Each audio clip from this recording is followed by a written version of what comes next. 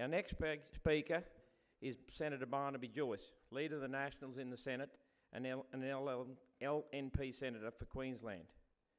Personally, he is one of the few voices I feel comfortable with in the Senate, and I have great expectations of him. Welcome, Barnaby Joyce. Well, thank you very much for that, Cameron. To Graham and Jenny, thank you for giving us the opportunity to use your place for this forum. It's very good of you. It's good to get a chance for people to get together.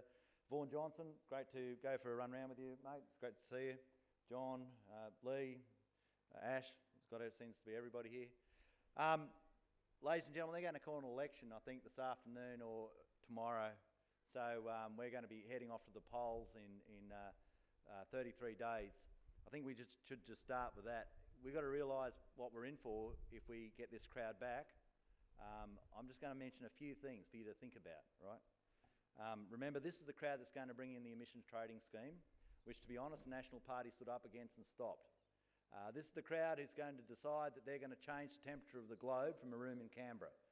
They said they can do it. They must be telling the truth.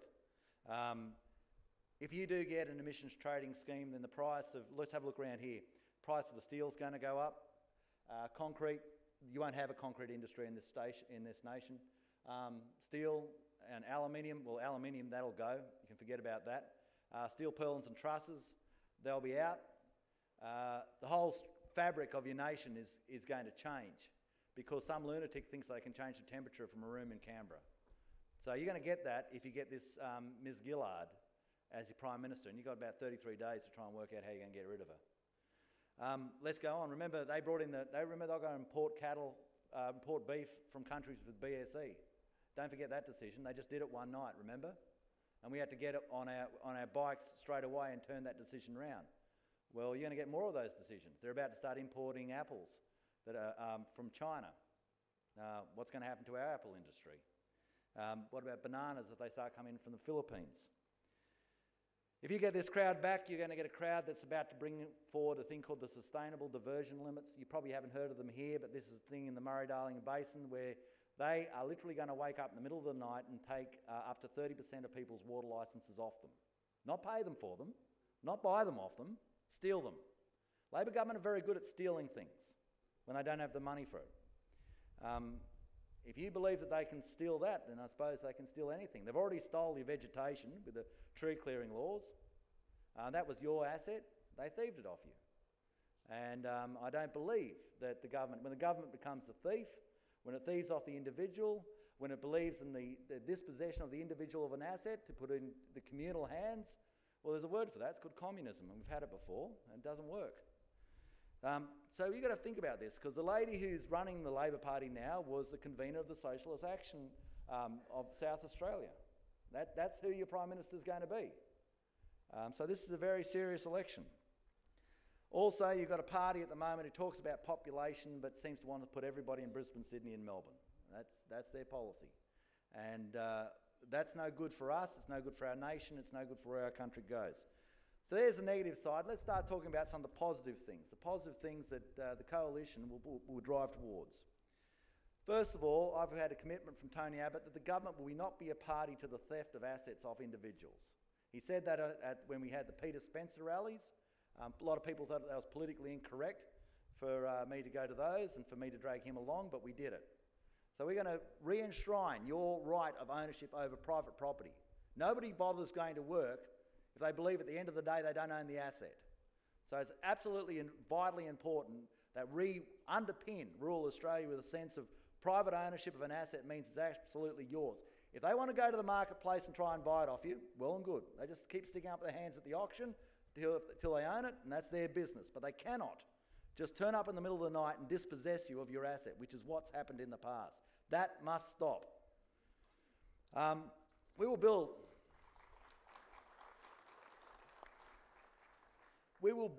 the inland rail. Other people talk about it, we'll do it. I didn't particularly want to be in the shadow cabinet. It was never really my gig. And there's times I think I'm not going to be there for much longer. But whilst I'm there, one of the things that we are going to do is we're going to actually be constructive and build things that make this nation a better place.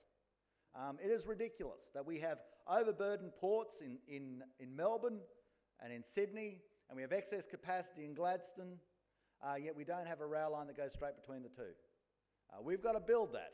We've got to actually create a vision and make our nation a stronger place and create that corridor of commerce so that families growing up in regional areas, because where it'll go in regional areas, have the potential to get themselves access to multiple ports. And that will be a good thing for our nation, to be able to move transport within 24 hours between those ports. We will do that. We will go forward with that. We will go forward, and I keep on taking it back to Shadow Cabinet over and over again with a form of zonal taxation. Maybe it'll be for the most remote areas, but we'll get some form of real incentive to get people out to the fast corners, into the disparate corners of our nation, to those areas where people won't go. We'll make it sure that there's something real for people's back pockets if they want to decide to live in Weipa or decide to live in, Burke, or maybe out near Mount Tom Price. This is the sort of things that we are going to do. Our approach is to try and make sure that we start a real population policy of creating regional capitals where people want to live, to give people the motivation to move to Rockhampton, and not just move to Rockhampton, but to get them off the coast as well, to get them into places such as Longreach, into places such as Emerald, into places such as Tamworth, Dubbo, to make us understand that it's not just in the regional Australia's interest that these towns grow, but it's in Australia's interest. Because if we don't grow those towns, and remember, as a nation, you're growing at 300,000 people plus a year. That means that by 2050, there's not going to be, as I say, 35 million people living in Australia. There'll be about 44, double our current population. Now everybody says, and this is where people might disagree with me, everybody says that's a terrible thing. I don't know whether it is, if it's the right people. I don't want people who are going to turn my social fabric upside down, who are going to try and turn my nation's culture into something that it's not, who's going to try and change basically that this is a Judeo-Christian country. If you want to maintain that principle, then I'm happy for our population to grow, because the more it grows, the more money we're going to make for our product. And I come from a cattle-producing family, and I want to make sure that we make money. I'll tell you what we won't do, though. We're not going to make money if we keep on doing what this Labor government is doing, and that is standing idly by. And the one thing I'm worried about at the moment is the continued centralisation of industry. We've seen the centralisation of the retail industry, Coles and Woolworths, I'll call them out. It has not been healthy for us, for them to have 80% of the retail market. It is not a good sale yard to go to when there's only two buyers. That is not how you get a good price. And now we're seeing the processing market starting to get more and more centralised, and that concerns me. There is nothing we can do currently in this nation if it over-centralises. To be honest, if Swifts end up taking more and more and more of the marketplace, then they have to do what I was supposed to do when I worked for AMH when it was owned by ConAgra, and that's pay you less and less. That's what you do when you get market power. You don't pay people more, you pay people less, because you can. No one's got anywhere else to go. Why would you throw good money after bad? But this government, and I read about it in the paper today, Craig Emerson comes out and he gets stuck into me because I talk about divestiture powers, which is the power to break a company up if it gets too big. The United States of America has the Clayton's Act and the Sherman Act. They have the acts, and they've had them for 105 years, to break companies up that get too big. And they don't have to do it, they just have to have the threat of doing it, and that usually pulls people into gear. The United Kingdom has the Enterprise Act to do exactly the same thing, divestiture powers. Australia doesn't have any divestiture powers, except a very limited divestiture powers and for criminal cartels and after mergers and acquisitions. But Australia should have a divestiture power, because I can offer you nothing. If someone gets too big in your marketplace, in the beef marketplace, I can't break them up, because there is no power in Australia to break them up.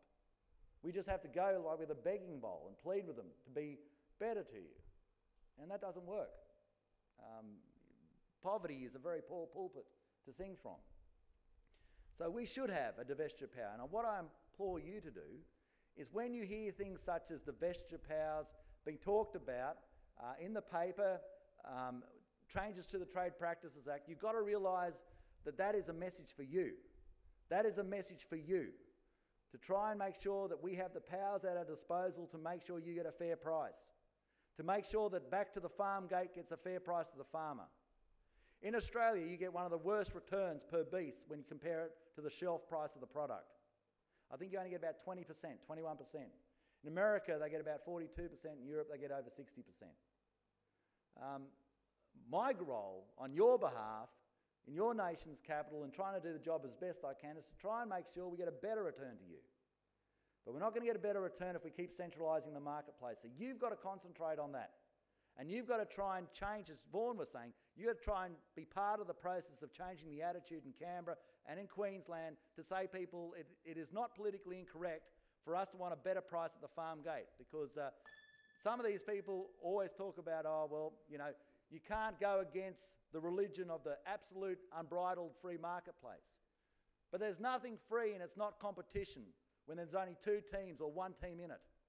The ARL would look like a pretty strange rugby league competition if there was only two teams. But this is what we're having in the retail market, and we're heading towards that direction in the processing market, and you better do something about it, because otherwise it's not going to stop. So what I'll be pushing for as part of a coalition government is to make sure we get reforms to the Trade Practices Act on your behalf. So here's the comparison. On the eve of the election, before it all starts, we've got to make a choice and be part of the process of either putting Ms Gillard as the Prime Minister of Australia for another 3 years. And remember, ladies and gentlemen, you currently, as we sit here today, you owe $150 billion to people. That's the gross debt. The people you owe the most money to are the Chinese, then possibly people on the streets of Japan, then people in the Middle East. You've got to pay this money back. You're borrowing $150 million a day. And somewhere along the track, you're going to have to try and pay back $150 million a day, and that's going to be worth watching. I don't know how we do that. I really don't.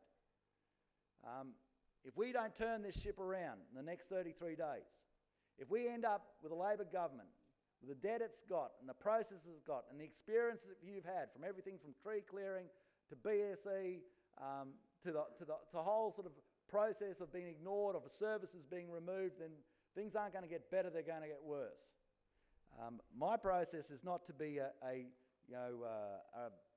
prisoner of a political party or of a point of view, but it's to try and get the best deal back to you people.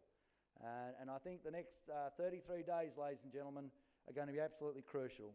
I thank you very much for your concentration and listening to me, and God bless.